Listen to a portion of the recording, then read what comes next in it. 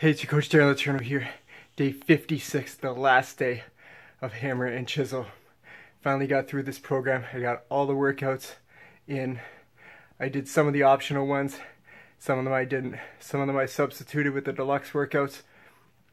But I got a workout in every day for the full 56 days.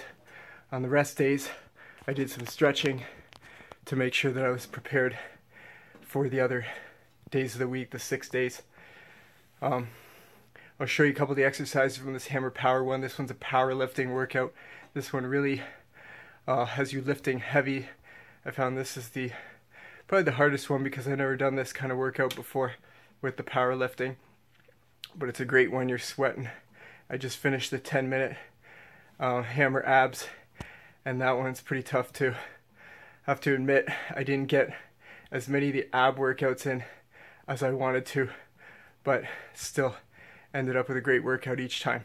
So I'll show you a couple of the exercises here. If you have any questions about the program or want to check it out for yourself, check out the link below.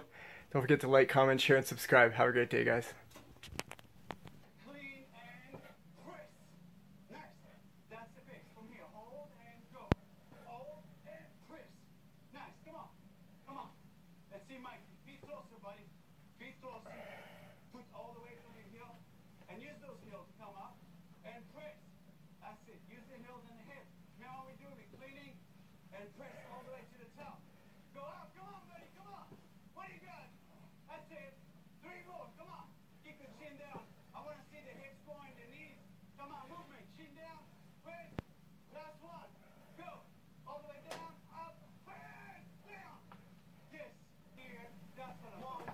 2 and go. Clean and squat. Watch my elbows. Again, down. Go to the clean and squat. Nice. Nice and deep. Down. Clean. Squat. Great. Mike, let's see what you got, buddy. Feet together, close.